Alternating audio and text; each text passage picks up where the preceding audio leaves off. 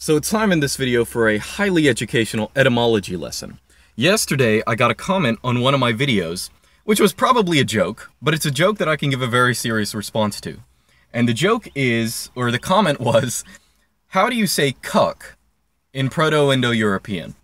Probably just someone messing around, but you posted that on the right channel if you wanted to get an answer about that. So, how do you say cuck in Indo-European? Let's say you want to own someone thousands of years ago in a language that's not spoken anymore. How do you do that? Let's find out. So, of course, cuck in English, short for cuckold, comes from the cuckoo bird, which lays its eggs in other birds' nests.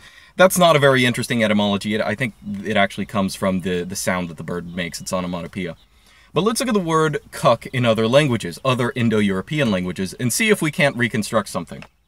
So, in Spanish, the word for cuck, or cuckold, is cornudo, okay? Now that means literally someone who is horned. Like cornudo also means something like, something that has horns, right? Now in other Romance languages as well, for example, Italian, you say cornuto, that's a cuck. Same etymology, it means something with horns. Now there's debate as to why this actually comes. Maybe, I don't know, it's something phallic or something. I don't think people just have folk etymologies as for why. But the word in Romance languages that means horned usually means a cuck. And it's the same thing in Latin as well. Cornutus in Latin means a cuck. And that means, literally it means someone with horns, but it also means cuck. That's basically what it amounts to.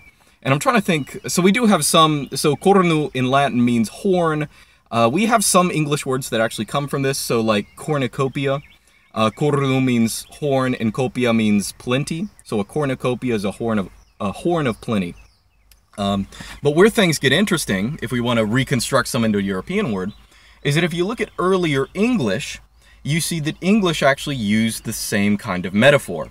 So, in Middle English or so, several hundred years ago, if you described someone as horned or horned, that actually meant basically the same thing. It meant that they were a cuck. So there are two possibilities here. Well, three possibilities. One is it could just be a coincidence. Another one is that English speakers heard this metaphor used in Romance languages and borrowed it. Another one is that both of them go back to the same Indo-European source. And I think this actually might be a stronger alternative here, because the word horn, if you don't know already, horn is actually related to the Latin word cornu, etymologically. They sound very different if you have an untrained ear, but in Indo-European, of course, Germanic languages go through, the Grimm and Werner's law, where a bunch of sounds change systematically. So the k sound in most other Indo-European languages shows up as a h sound in Germanic languages. So there are other words like this as well. So like, cornu in Latin versus horn in English, or like, let's say, like kratos in Greek, that means like strong. That's equivalent to the English word hard.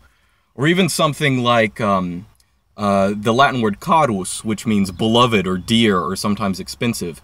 That's actually related to our English word whore, which took on different connotations, but it used to mean someone beloved or something like that, or loved or something. So ka actually corresponds to ha in English. And of course, if you know Grimm and Werner's law, there are a bunch of other sounds, but this is the one that matters for us. So horn is actually the same word etymologically as cornu in Latin. And thus horned etymologically is basically the same word. It's not like English speakers borrowed it onto just a similar, like a word in similar meaning. They happen to borrow it onto if they borrowed it from Latin languages, they would coincidentally borrow it to the word that etymologically was the same. And this might be good proof that calling someone a cuck actually etymologically goes back further than English and Latin back to where they had a common ancestor in Proto-Indo-European. Contrary to popular belief, it's not like European languages in Indo-European are more closely related than they are to other languages. Germanic and Italic / Romance, they basically have to go back to the source if you want to find how similar they are. So, what's next? So, the other interesting thing, let's say we actually want to figure out which Indo-European word, what it would sound like in Indo-European. Now, if you look at words for horn in other languages, so for example, in Hittite, the word for horn is sorno. I think sorno, sorna, something like that. And that actually is related as well to cornu and horn. And I think in Sanskrit there's a word, I don't know Sanskrit that well, but there's something like shrunga. Shrunga, it starts with the SH kind of sound.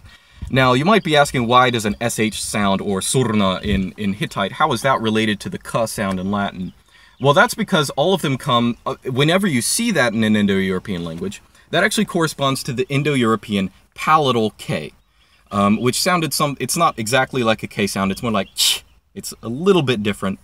But in Western, well, that's actually the wrong term to use, but in some Indo-European languages like Latin and English, that sound actually merges with the normal K. So it comes to Latin as cornu, it comes to English as horn, because, you know, both become K and then K changes to H.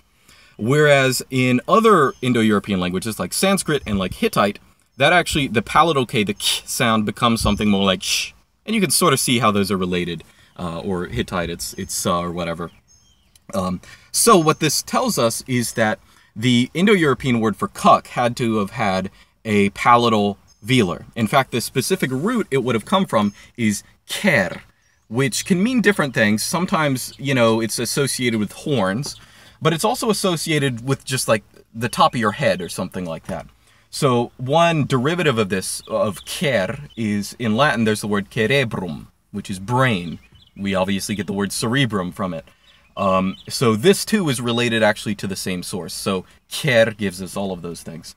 Now this is where things get a little fuzzy for me. Now, of course, I can give you a good word for it, but I haven't done Indo-European in a couple years, so I might get some details wrong. So here's the important thing. Now, first off, we have an in, and ins pop up in many different places in Indo-European. It's not too weird to have, you know, a root from ker, like kerno or something like that. So that isn't too surprising. But it also, so the Latin ending cornutus, that sort of tells you that it comes from, the tus comes from a adjectival ending, or sort of a nominalizing ending in Indo-European that's tos. And that's it's specifically what's called a hysterokinetic, I think that's it, hysterokinetic suffix, because when you put it on a word, the stress actually shifts to the suffix. And sometimes you'll have vowel changes or ablaut or something like that.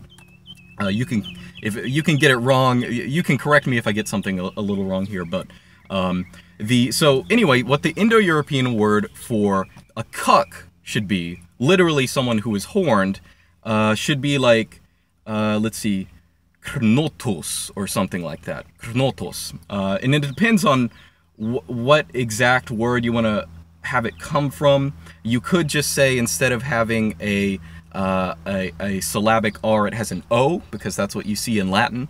Cornotos. Cornotos, I should be clear. You have stress at the end. So that should basically be your Indo-European word for cuck. Again, now, this is definitely the Indo-European word for horned or something like that, barring any mistakes that I made as I'm etymologizing in my car here today. But that should be the Indo-European word for horned. But it might be the case that, like in Germanic and Romance languages, that has the connotation of being a cuck as well. So that is basically how you say cuck in Proto-Indo-European. And I will put maybe I'll put the declension for it in the video description or in the comments section, in case any of you guys want to decline the word in all appropriate cases. So anyway, that's about it, and I will see you guys next time.